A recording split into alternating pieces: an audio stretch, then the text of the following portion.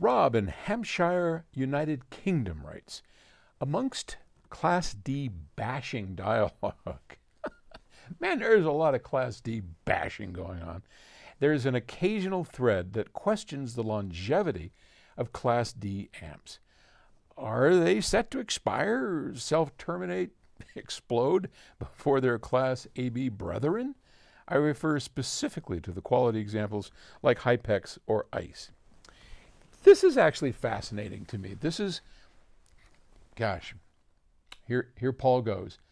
Last night, we had friends over for dinner, and David Barron, who's a good friend, a former neighbor, and an author. He's written The American Eclipse, The Beast in the Garden, and a couple of good books. And his latest book he was telling us about is The Martian Myth.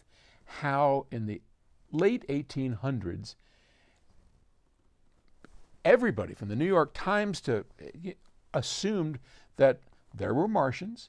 There was canals. The canals had vegetation growing in it. The Martians, because there was very little water, were eating the vegetation. That's how they were living.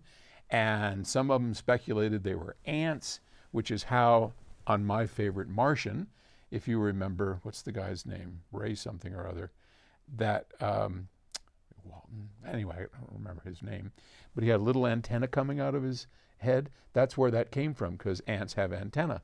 So fascinating stuff. But the reason I bring that up is it is this sort of myth, and how these myths can be started, can grow, and take a life of their own.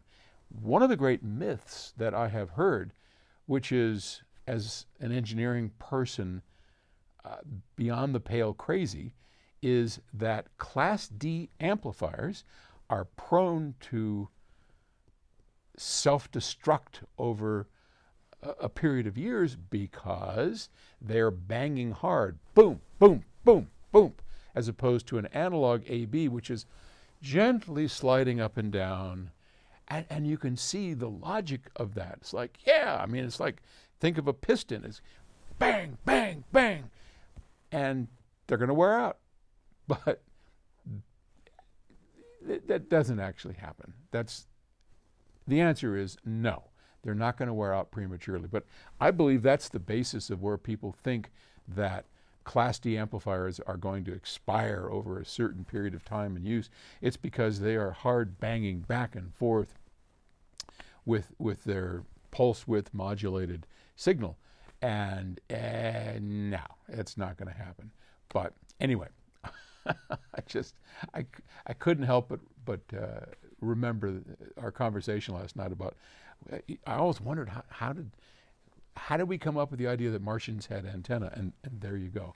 He's a science writer, does a lot of history stuff, and fascinating. I can't wait for his book to come out. It won't be out till next year, but yeah, I definitely want to read about it because I like Martians and stuff like that, as you know. And my book, Emians, for those of you that don't know, just came out with the third in the series of 4 called Green Fires Burning.